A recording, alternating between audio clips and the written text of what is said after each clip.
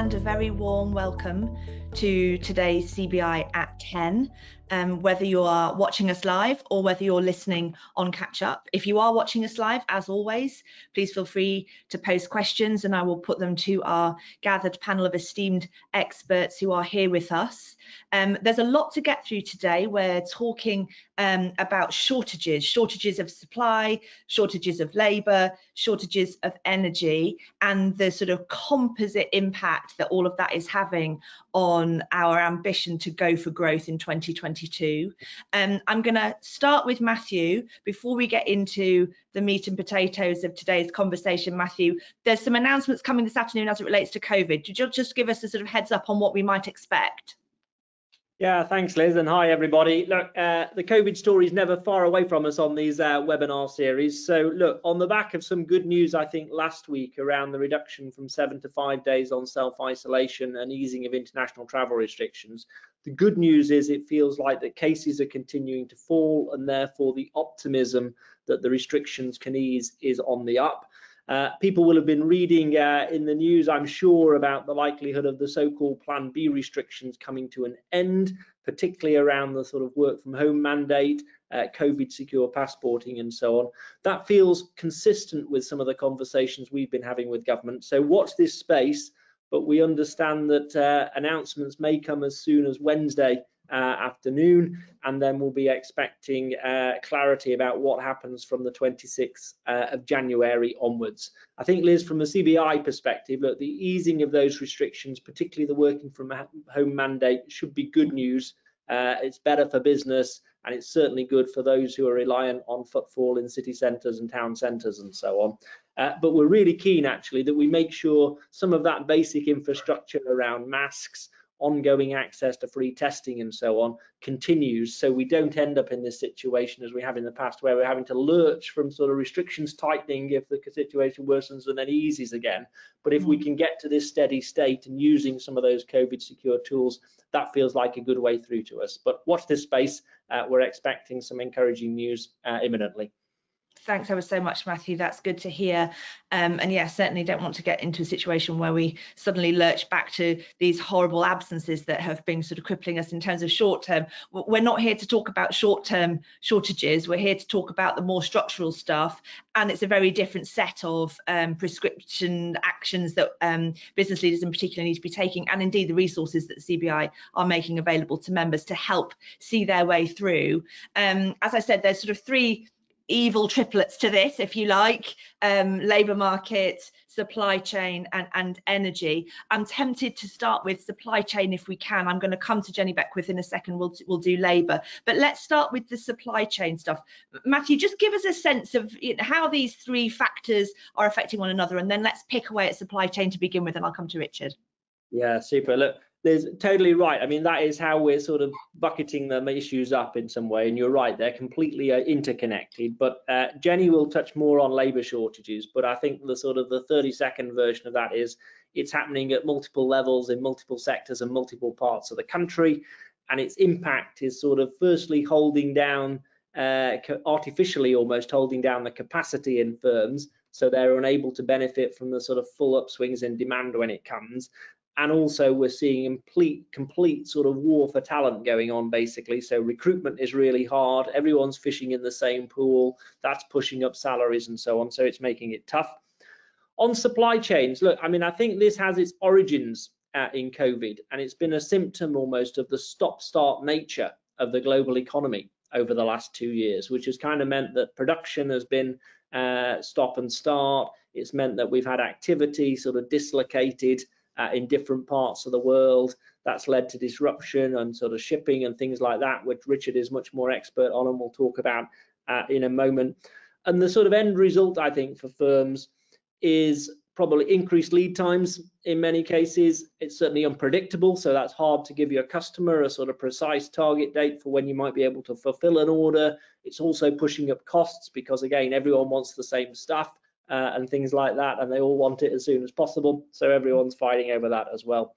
And then just to complete the picture, Liz, you mentioned the three, but the third one, of course, is energy crisis and prices, which is also front and center of the news. And the backstory here is clearly one, again, it's a global issue. Global wholesale gas prices are very high, but the UK in particular bears the brunt from that because we have a particular reliance on it, and certainly in our energy generation, our electricity generation mix and so on. And it's everyone's hurting, actually. I mean, of course, the sort of consumer-facing story is the one that dominates the news headlines, rightly so, because it's significantly adding to the sort of cost of living pinch. We think it'll probably take something in the order of about £20 billion out of consumer spending, so it harms the economy and probably pushes up inflation by 1 or 2% when the price cap as expected, goes up later this year. So it's hurting consumers, but it's also hurting businesses too. It adds to the sort of cost pinch that's coming through from wages, from supply chain issues we've just been talking about, energy layered on top of that, particularly I think for some of the energy intensive sectors where other countries and other governments have stepped in with greater levels of support. So there's an international competitiveness issue for the UK. Right. And the final bit of that is just to say, look, energy suppliers themselves are not having it easy. It's sort of the effect of the price cap not keeping pace with global wholesale prices means that margins are very, very significantly squeezed at a time when we want really significant investment going in to the green agenda, and also when they're picking up customers from failed energy suppliers who are on much sort of cheaper deals and so on. The cost of acquisition and the cost of servicing those customers is also not a great good news story for them either. So it's hurting always round on the energy front. And then Liz, bringing all those issues together, I think what in a sense we've been dealing with for a prolonged period of time now is just all of those short-term urgent headaches layered one on top of one another. They impact in their own right, as I've just described, but it's also taking up a huge amount of bandwidth, resilience, emotional energy in firms to be grappling with all of these things. And it's crowding out the time and space for companies to be thinking about how do I get ahead of the long-term important trends coming down the track, such as net zero, such as automation, such as technology, such as a changing workforce and so on. So I think when you have the cocktail of issues coming together in the way that I've just described it, that is the sort of net result. It's crowding out a focus on the long term when we really want to be going for growth. Yes, I mean, really complicated picture, Matthew. And thanks for the introduction of sort of getting a sense of how these things are working together. I know that the CBI are working very hard to put together some quite meaty resources to support members through, which will make sure are made available to the people who are watching live. And of course, if you're listening back, they are on the CBI website for you. And we'll talk about a bit about what's in those a little bit later on. I'm going to come now, if I can, to Richard Ballantyne, who is with us. You're the Chief Executive of the British Port Association. Hi, Richard. Thanks for being here. Good morning, Liz. Thanks very much for having me. Richard, as the British Ports Association, what are the issues impacting your members? We talked a lot on CBI webinars sort of towards the back end of last year about lorry drivers, but it's a wider issue than that. Just give us a sense from your perspective what's happening in supply.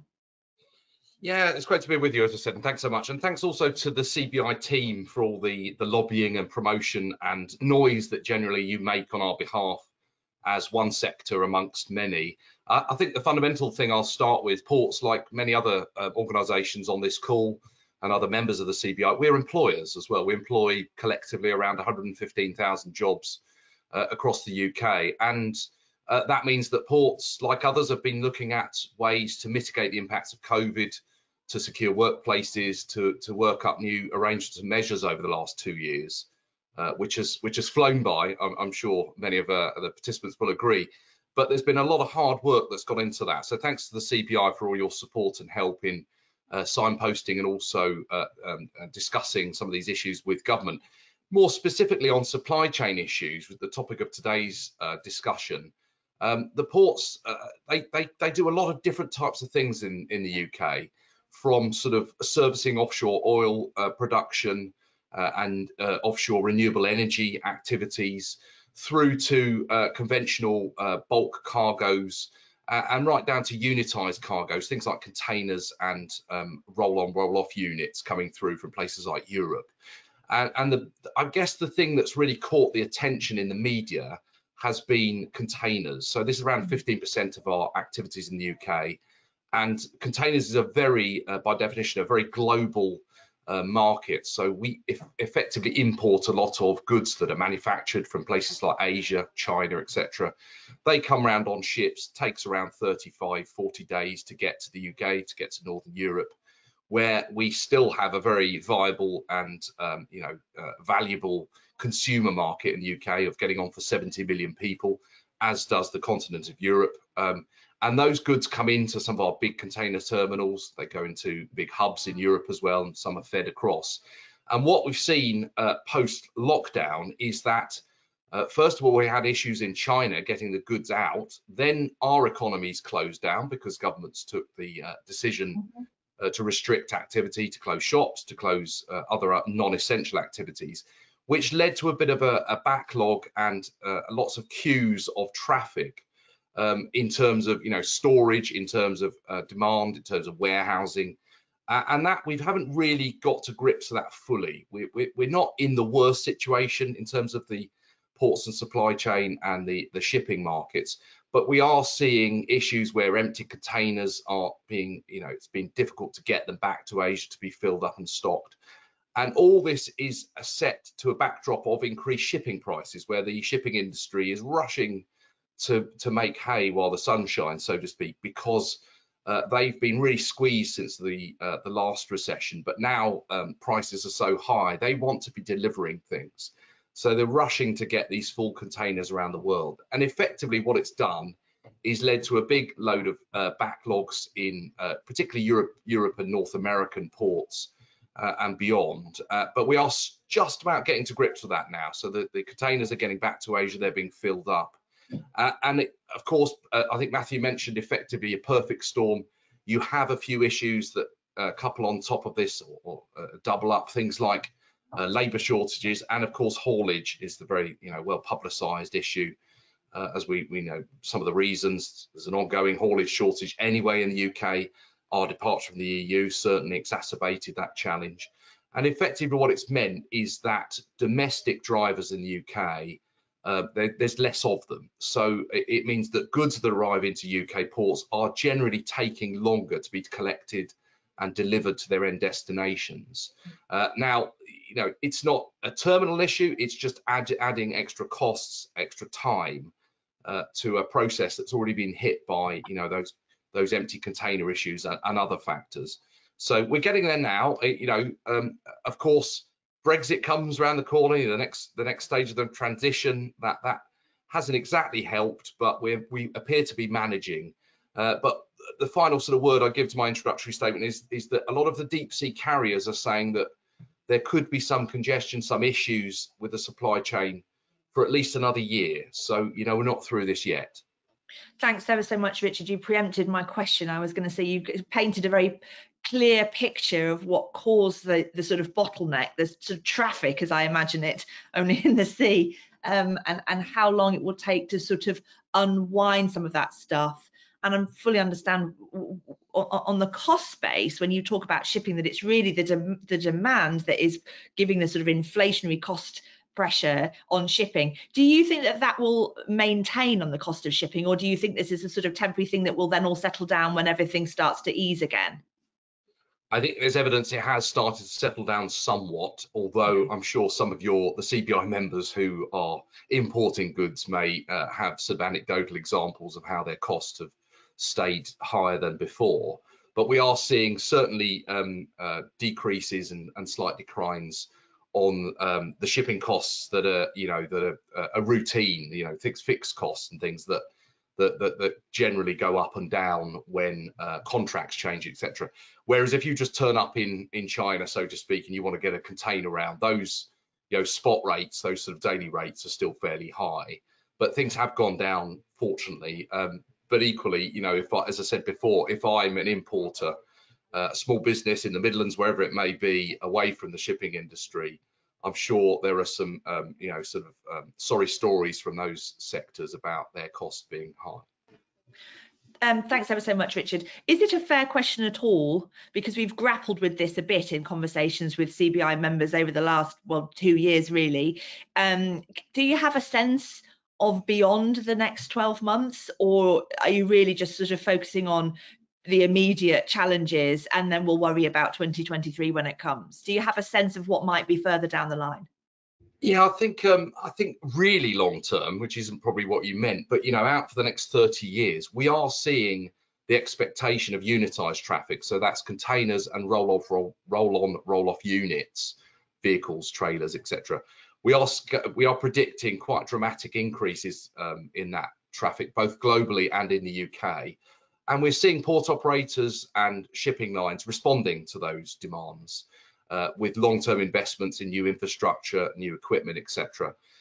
And more short-term, we are confident that things will settle down. Give us a bit of time to the maritime sector. We are confident things will settle down.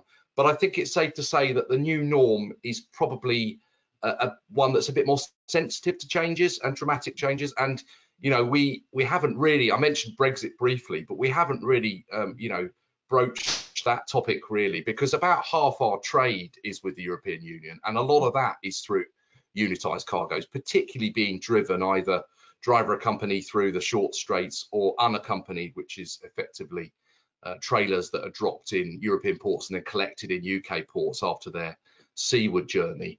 And those pressures on new border controls, we've got customs at the moment, but the big thing for us will be the animal and plant health based products. So anything coming through, for example, tulips from the Netherlands that ends up in our supermarkets or florists here, all those will have to be checked in a range of different ports, not just those in the short straits. And that adds time, that adds costs. There'll be costs of inspections. And those kind of things, I think our logistics sector is just going to have to deal with for the next 12 months, have to take on the chin, unfortunately, because although the government has done a huge amount in its, it would say, to mitigate some of the impacts, you cannot escape a lot of these kind of physical processes, which will definitely have a cost impact and a time impact as well. Thanks ever so much, Richard. It's completely fascinating. Just imagining that whole world is so alien to me. But I was delighted to see the tulips had arrived in Waitrose yesterday. It's the first sign of spring, so I was thrilled. Thanks ever so much, Richard. We'll come back to you. If you've got any questions for Richard, please do let us know. Jenny Beckwith, thanks very much for being here. You're the sort of employment guru at the CBI, and labour shortages is something we've discussed, as we said at the beginning, sort of acute challenges in labour, which largely relates to COVID, and then a much more structural long-term challenge that feels like a shift in the labour market that everybody is grappling with. And it doesn't just affect one sector or one type of worker, it's kind of throughout. So Jenny, just to open the bidding on this, because I think it's a really huge topic and very live, where are we now and how did we get here? Thank you very much, Liz, and brilliant to be with you today. So I think the short answer to that is just the real gap between the labour supply that the UK has and the demand for labour. And we had data out just yesterday saying that vacancies continue to be at a record high. We've had that for the last 5 months, vacancies over 1 million. And it really is a coalescence of factors. On the supply constraint side, the fundamental change is the introduction of the points-based immigration system that has changed the game in terms of the terms that people can enter the UK. And of course, the legacy impacts of COVID, first accelerating the rate of EU nationals leaving the UK, but also having an effect on people staying in their jobs for the first year, then inevitably much more churn as people were wanting to move around and find alternatives, but also a longer term factor from COVID as well, where people are just reevaluating what they want from work, and it's caused a lot of people to take early retirement. So in total, we've had about 400,000 people of working age leave the UK labour market. We've had about 146,000 EU nationals leave, and that has put particular pressure on firms, as you say, across sectors. I think on the flip side, on the demand side, part of this is what Richard was talking about as a huge reopening and strong customer demand. But I think the other thing that I would add is customer demand has also changed in how we're operating in a post-COVID world. So we are, e-commerce and home deliveries, we're not going to move away from that. And that means even more demand for warehouse operatives and drivers, adding to additional pressures that the logistics sector is facing that Richard mentioned. Similarly, this change to remote and hybrid working, it means that IT professionals, cybersecurity professionals have never been in more demand. And those are just two examples of areas where we had existing skills gaps, people gaps before COVID, and then the way in which businesses are now operating, customer demand is operating, means that there is additional pressure on the demand side.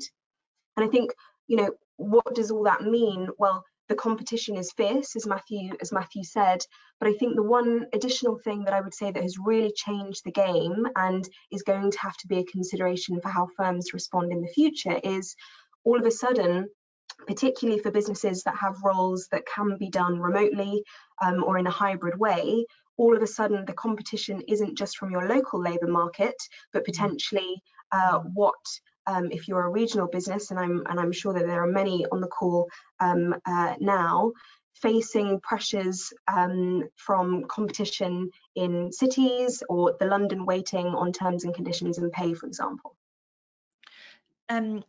Jenny, there's a lot to go at in there. My first question, having heard about the early retirement factor, which of course is the dream, sadly not a present reality for me. Do you think that the cost of living pinch, which is a very significant and real factor that for hitting all of us in this country, do you think that might unwind or at least diffuse some of that as people find that they just can't afford to leave the labour market altogether in quite as short order as they thought they might? I think it is likely that certainly as we're facing cost of living crisis, the pressure on wages does mean that there is an incentive, I guess, for people to re-enter the labour market. But what I would say on that specific point about early retirement, that is voluntary early retirement, and I would wager that the likelihood is people in that category have made a decision that they are financially able to do so, not least because they may have experienced saving increases during COVID. Right. And I think that it's unlikely that that older age group is likely to re-enter the labour market. Where I think it is more likely, but doesn't speak necessarily directly to the cost of living point, is where students and younger people have made a decision to delay entering the labour market because of instability about what the jobs market would be. And I think it is likely that we're going to see a much higher proportion of people in the next 2 to 3 years at that younger age group leaving education and coming back into work. Yeah, interesting. And Jenny, let's go to the point about wages. We had a conversation, I think it was about November time, maybe October time, about labour shortages, and a leader of a business, a poultry farming business, was with us, and he was really struggling to fill his very seasonal vacancies. And he talked about how really the only weapon in his armory was wage increases, was to really strongly incentivize people who perhaps wouldn't typically be the kind of people that he would be able to recruit for that work, to bring them in and help him to deliver what he needed to deliver. Beyond wages, well, first, I suppose the first question is the inflationary pressure on wages going to sustain? And secondly, beyond wages, what else can companies be doing to make sure that they are putting their best foot forward in this, as you say, increasingly competitive market for talent?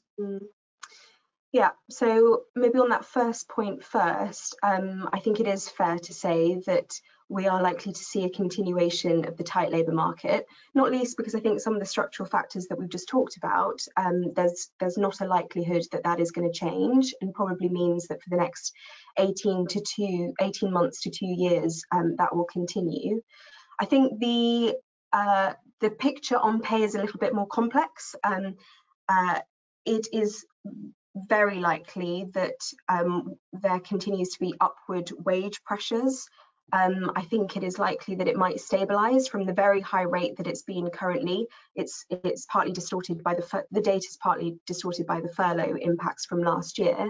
But tight labour market, upward pressure on wages very, very likely. And I think the impact of that is twofold. First, the pay pressure is one that is not going to be sustainable for firms unless it is backed up with productivity increases. So I think the first thing to say on what can firms do about this situation and how organisations that are most effectively going to navigate it, how are they likely to? I think it's first on maximising the productivity of your existing workforce, and that could be through enablers like technology adoption, so that you're deploying staff in the areas where you most need it, upskilling and investing in staff so that they are not just upskilled but also more likely to retain, and things like leadership and management investment, so that people are staying, you know, people stay at their organization when they're in a great team and when they're with a line manager that is supportive of their health and well-being and supportive of their career development, but also creates an organisation which is a nice place to work. So those aspects of existing, maximising the productivity of your existing staff, I think is one thing for organisations to consider. And the other fundamental one is, what are the reasons why people want to join your organisation and people want to stay? Like, pay is one part. There are lots of different stats online for what staff want from work. What we do know is pay is not the only factor, and it is not the only factor when it comes to why people want to stay in an organisation. Other huge impacts are people's ability to work in work arrangements which suit their lifestyle. So, for example, are you considering what notice you're giving to staff around their shift patterns? What compensation are you giving to staff if you cancel those at last minute? Are people able to work core hours and then work flexibly outside? But it might also be that people are staying not just for sort of direct pay, but the wider benefits package too.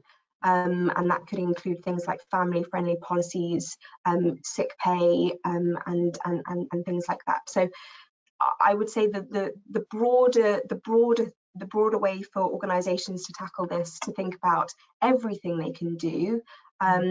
It's really, why would an individual want to join the organisation, to stay, and how can you maximise the productivity of your existing staff?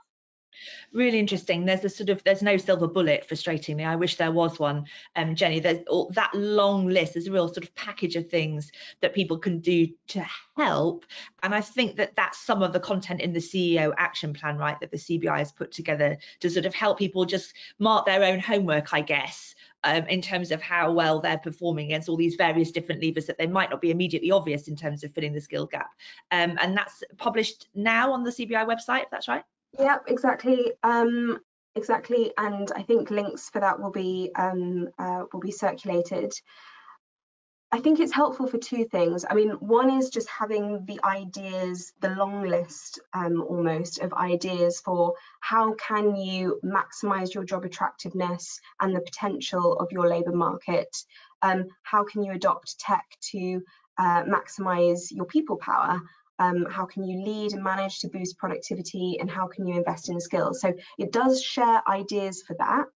But what I also think it is helpful for is for organisations to determine what their strategy is. As you said, there is no silver bullet, no one size fits all, and that's because the structural impacts or the impacts of the structural effects of your local labour market will be different for firms. What firms have done already and the effectiveness of that will be different, and also what budget and what resources firms have is going to be different.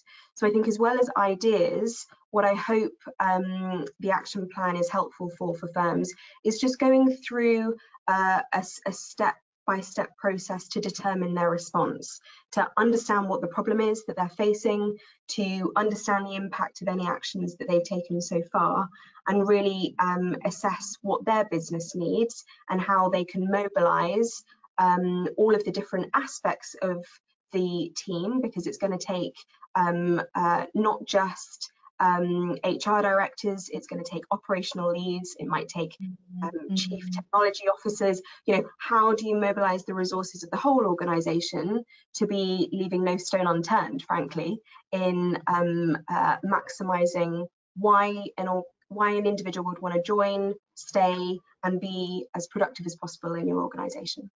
Thanks ever so much, Jenny. And there's some good ideas and examples and a great pointer towards, you know, how to sort of innovate in your recruitment processes and reskilling initiatives, and all that good stuff is available in that report. Matthew, I'm going to come back, if I can, to energy, just as we sort of head into the final chunk of the session.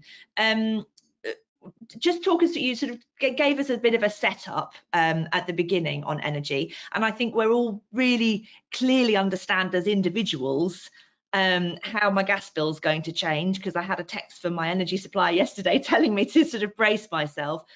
But it's perhaps less obvious how that lands on businesses, and what businesses and the CBI and the government can do to alleviate some of those pressures. Would you just sort of unpack that a little bit for us? Yeah, sure. Thanks, Liz. I mean, look, I think as similar to Labour in a sense, no business is in exactly this. Two businesses are in exactly the same kind of situation. I think there's a bit of a general sort of cost pressure on all businesses, just because energy tends to feed through your supply chains in some way, shape, or form. Even if you're in sort of fairly simple, like the CBI is, sort of professional services context and things like that, you know, heat, lighting in buildings and things like that, there's those sort of general costs that it adds to. But I think particularly acutely, if you're in one of the energy intensive sectors, you know, sort of steel, ceramics, those kind of industries, energy obviously makes a quite significant part of your cost base. And there, if it's been rising as it has been, businesses don't have the benefit of a sort of price cap as applies to consumers, for example. Some of the larger companies have been able to hedge their prices for a bit into the future, but a lot of those are coming off now too as well.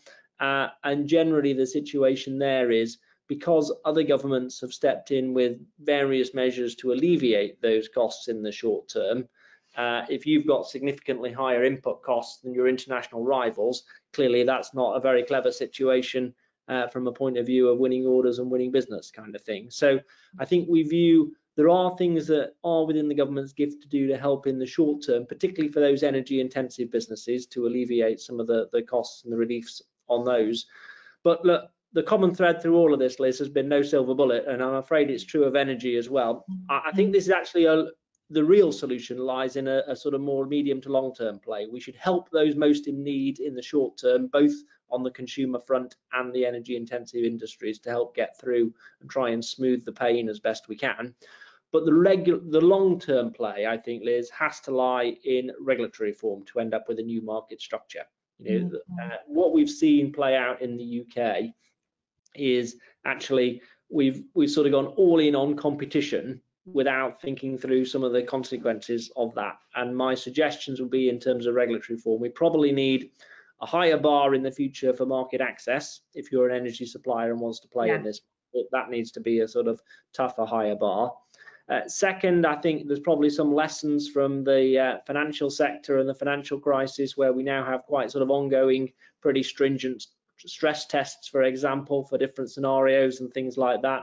There's probably some lessons we could grab from that and apply to the energy sector in the future of how that's managed, so tougher stress tests. And then the third bit really has to be, I think, you know, we want a big play on about a sort of sustainable market, so continuing to encourage the investment in the green plays and so on, which means it's much more within the UK's gift rather than the sort of at the whim of the global markets and so on.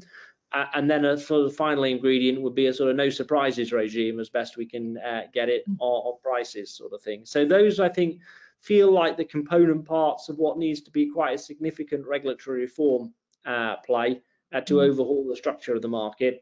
And that's kind of what's going to be required in the medium to long term, once we get past these short-term pain points as best we can, with hopefully a little bit of support from the government along the way.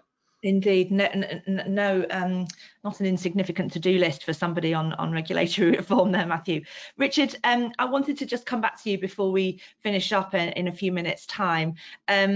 We've heard from Jenny about a sort of whole smorgasbord of things that companies can be doing to help alleviate some of the pressure, particularly on labour shortages. I wonder if in your sector you might share with us some of the specific things that your members have been doing to try and I know that there are some particular challenges that your sector is facing, but in the round, things about inclusion, things about leadership, things about incentives, things about the environment. What sorts of changes have you seen in your sector that might, be useful for people to hear? Yeah, it's very interesting what Jenny was saying, actually, and I think it's very pertinent to a discussion on supply chain issues, is that labour is right up there with one of the main challenges. I think the issue ports are often in areas of high deprivation around our coastal regions. They don't necessarily have a number of job applicant shortages, but what they do have, I'm sure a lot of people can relate to this, is those people with the direct, relevant experience and skills. They're almost kind of ready to hit the ground running type applicants. So that's a challenge. And what ports have been doing, we're just starting out this journey really, is we're working with FE colleges across the board, particularly around the larger port gateways, to work with their local colleges to design sort of skills pipeline courses to make sure that logistics and ports and other relevant activities are included, so that young people firstly have an idea that ports exist, because believe it or not, a lot of people don't really know much about ports in the UK. We're a rather sort of forgotten about sector on many levels, handling freight as opposed to passengers, where a lot of the transport focus is from policymakers, etc. So working with colleges to design schemes to get young people and others interested in a career in ports is something that we're doing at the moment. Us as the association are looking to supplement that by highlighting the different types of roles there are, and I'm sure this is a generic factor. Ports, like other industries, are looking at modernising technology, and for a sector that's very traditional in terms of our labour footprint, and you see a lot of men working in the port sector, we think that getting innovation, automation, smart technologies is going to be a good way to attract a different type of person, people with different kind of experience, different skills, and a different kind of diverse range of people, which we can double up our pool to different types of people. So yeah, there's a lot going on there, but the kind of immediate challenge, as Jenny was saying, I think is very much with us for the time being, and we are noticing HR managers and directors at ports, recruitment specialists, finance specialists are noticing that. I think Jenny mentioned the term churn. That's definitely an issue. And whilst we have certain niche topic, niche activities in ports, marine jobs, etc., where there is a bit of a shortage, those more generic roles in administration, finance, HR, marketing, PR, etc., managerial roles, we are seeing that sort of the employee has a kind of a higher expectation of salary, higher expectation of certain kind of arrangements, whether they're working remotely, etc. So ports, like others, have got to respond to that, got to compete in this this very sort of national network at the moment. Finally, just when we talk to government about things like trade deals, traditionally we were always talking about sort of nitty-gritty issues like customs controls and border processes. Now I'm seeing a lot more interest in kind of labour and skills being included in trade deals. For example, India, just started talking with the DIT about a trade deal with India. So we as a sector, the maritime sector, are keen that sort of marine professionals are included within the arrangements there, so we can get particular type of skills from India to come over to the UK. Thanks ever so much, Richard. It's right in the thick of it is how I would summarise. But it's a fascinating testbed in many ways, as you say, a traditional industry, short-term pressures, ambitious long-term plan, lots of new technologies that are going to sort of change the frame. I'd love to sort of see you again in 2 years' time and see how things are different. Matthew, before we close, there's a lot of moving parts in all of this, and I'm conscious that people listening and watching might be thinking, oh my good grief, where do I start? What's going to happen? It's not an easy time to be a business leader.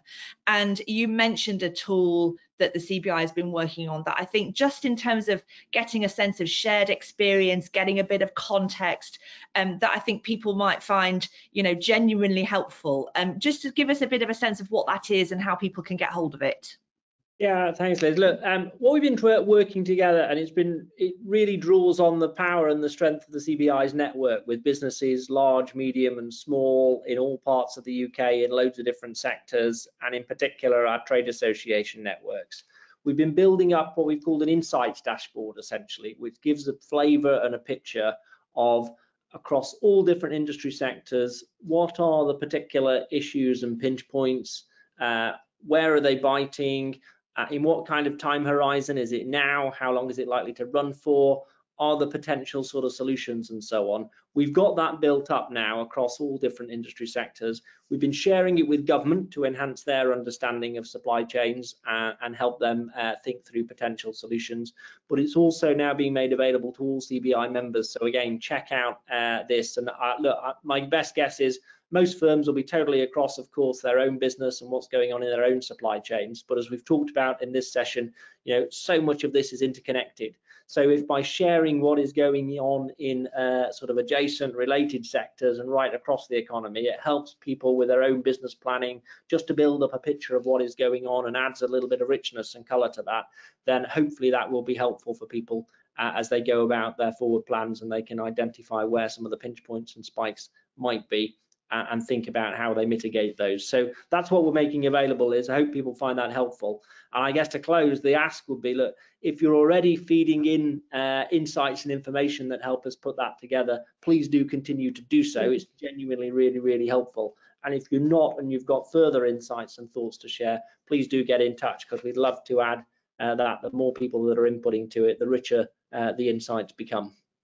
Thanks ever so much, Matthew. Super interesting conversation this morning. I've really enjoyed it. I guess my message to everybody watching or listening is keep on keeping on. CBI is there to help you as much as they possibly can. All that remains for me to say thank you very, very much to Jenny and to Matthew from the CBI, and to Richard Ballantyne, Chief Executive of the British Ports Association, for your time. As I always say, whether you're watching or listening, wherever you are, put the kettle on before you go and open your emails, and we'll see you again really soon. Thanks so much. Bye-bye.